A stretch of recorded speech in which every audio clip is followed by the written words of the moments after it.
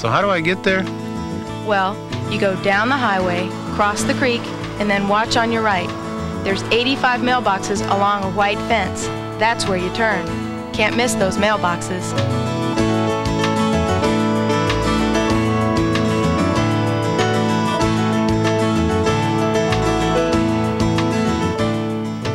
Mailboxes aren't just for sending and receiving mail. Since the mailbox is considered an extension of the American home, some people like to create one that reflects their hobbies or interests. While these mailboxes represent personal style at the side of the roadway, their proximity to that roadway represents something else to motorists. Danger. This danger lies in the height and mounting of the mailbox. Most mailboxes are mounted approximately 42 inches above the ground, a height established by the U.S. Postal Service.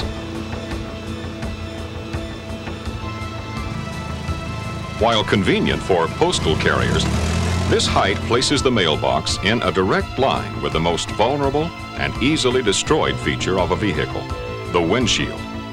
At any speed, an impact between an automobile and a mailbox can result in injuries ranging from blindness to disfigurement to decapitation. These injuries happen when the mailbox and/or its support penetrate the windshield and hit the car's occupants. Early crash tests sponsored by the Federal Highway Administration were conducted at the Texas Transportation Institute at the Texas A&M University. These tests were designed to recreate what happens when a vehicle accidentally hits a mailbox and to discover which mailbox types and supports lead to the least amount of injury. In this test, the traditional single 4x4 wooden post mailbox mount was hit at 60 miles per hour by an average small car. The post, fracturing upon impact, dislodged the box and sent it against the windshield. This was an unacceptable result. The need was realized for a mailbox that would not disengage from its mount. So this test used steel straps to retain the box to the post. However, the same breakage of the post and subsequent broken windshield confirmed the overall failure of the wooden support system.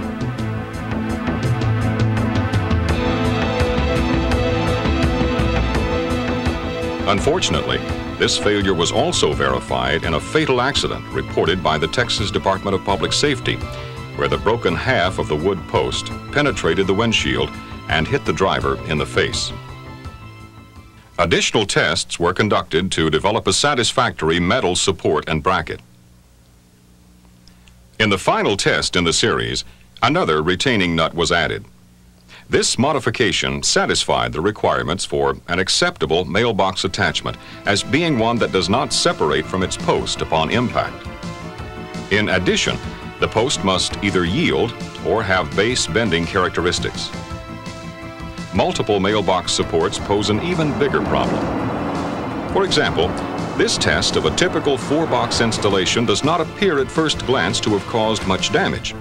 However, the second look provided by slow motion shows how catastrophic the crash really was. Even with empty mailboxes, the plank and the boxes required little effort to fly through the windshield. Being a district maintenance engineer in the 1970s, I became aware of the hazard posed by mailboxes along the roadsides, particularly the multiple box mounts. At that time, we were still mounting the boxes on a 2x6 horizontally near the roadside, and I knew of several serious accidents that had resulted from those multiple mounts being struck by a vehicle. A young high school senior late at night ran off the wrong side of the road, and a vehicle struck one of our multiple mounts. And in reading the paper the following day, it described the accident, which was a fatality. He was the sole occupant of the car and he was killed instantly. The horizontal 2x6 penetrated the windshield of the car the chest of the driver's seat, and on into the back seat. The counties I remembered said that EMS people had to use a chainsaw in order to free his body from the car. We had pretty much cleaned up a lot of the roadside of other hazards. Signs were breakaway, covered head walls had been removed, light standards were breakaway, but we still had the thousands of mailboxes sitting there almost invisible at night, waiting to cause a serious accident. After giving it a lot of thought and trying a lot of ideas that didn't get me anywhere, I came up on an idea for a inverted U pipe mount for multiple boxes. The inverted U pipe mount was tested using steel pipe and pouring concrete as the support. Results of the test were mixed. Eliminating the wooden plank greatly reduced the hazard. However, the extensive damage to the vehicle and the potential for serious injury to the occupant made this design unacceptable. At about this same time, private industry introduced a design for a multiple mailbox mount similar in shape to an inverted coat hanger. I suppose I had the first two Foresight mounts that ever came into Texas. I delivered them to Hayes Ross, and they were mounted, and a few days later went up and observed the crash test, and I think everybody was pretty skeptical because we'd tried a lot of things that didn't work, but the Foresight mounts that day was cause for jubilation. They came through the test in great shape. The same Vega was used, if I remember, for both of the Foresight mounts and was still completely drivable, having only some very minor dents in the front bumper and grille, and it was used the third time on another mount.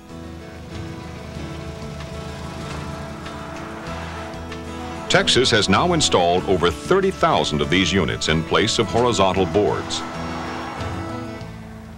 Following the initial effort by FHWA, Texas began extensive research to develop safer, cost-effective designs for mailbox supports. Crash tests were conducted on various materials and types of steel as supports. Meanwhile, in answer to the needs for more efficient mail delivery, the United States Postal Service began erecting neighborhood collection and delivery units along the edge of the shoulder on Texas highways. In cooperation with the Postal Service, Texas conducted a crash test on one of the new units. The results were disastrous. As a result, the Postal Service advised their field offices to work with the highway departments in relocating the boxes outside the clear zone of the roadway. Just as mail carriers endure all weather conditions, so must the mailbox support. Testing has been done by the Minnesota Department of Transportation to provide a mailbox support that could be used in heavy snow country. Two types of cantilever designs were tested, one constructed of pipe, the second wood. Although the cantilever support and box shattered the windshields on impact, there was not penetration into the passenger compartment and very little vehicle deceleration. Requests to replace unacceptable rural mailboxes along the nation's high-speed highways have been met with everything from compliance to resentment among personalized mailbox owners.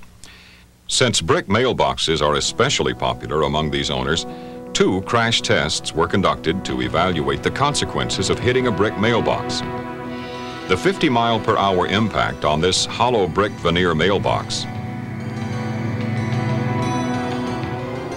and this solid concrete-filled brick veneer box illustrate the explosive unacceptability of this support.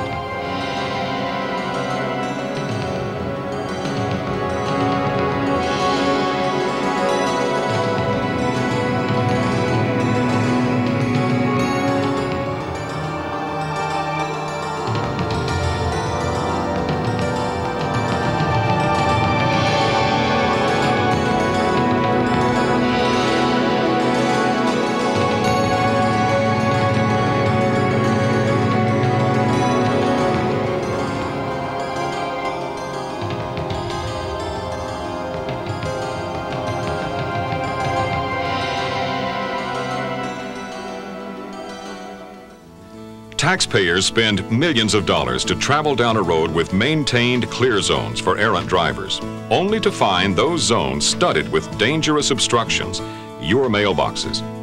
The AASHTO Guide for Erecting Mailboxes on Highways was updated in 1984 to reflect new research findings. The new guide declared the grouping of mailboxes on horizontal boards as unsafe and recommended several new designs that were crash tested and found acceptable. Constructed of 2-pound steel channel U-posts, these single box supports are recommended when only one box is needed. Both Texas and Nebraska tested 2 boxes on a single support and found them to be acceptable. The AASHTO Guide recommends that mailbox supports be separated a distance of at least 3/4 of their height above ground. Texas limits to 2 the number of supports in a group.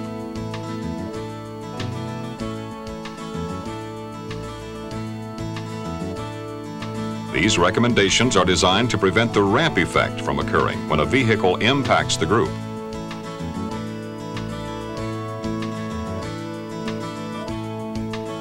Environmental considerations are also important in the design of the mailbox support.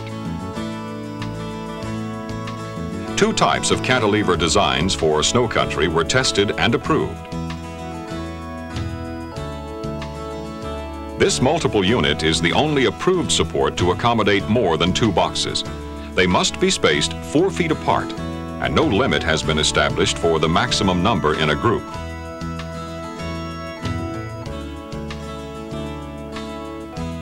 Neighborhood box units or cluster boxes are a popular alternative for providing easy access to postal patrons and carriers. However, locating these boxes on or close to the shoulder does not provide a safe clear zone for errant motorists. Therefore, cluster boxes should be located outside this clear area. Postmasters and the designers responsible for the location of the cluster boxes should contact local government authorities, including the appropriate highway officials, prior to installation to ensure their safe location.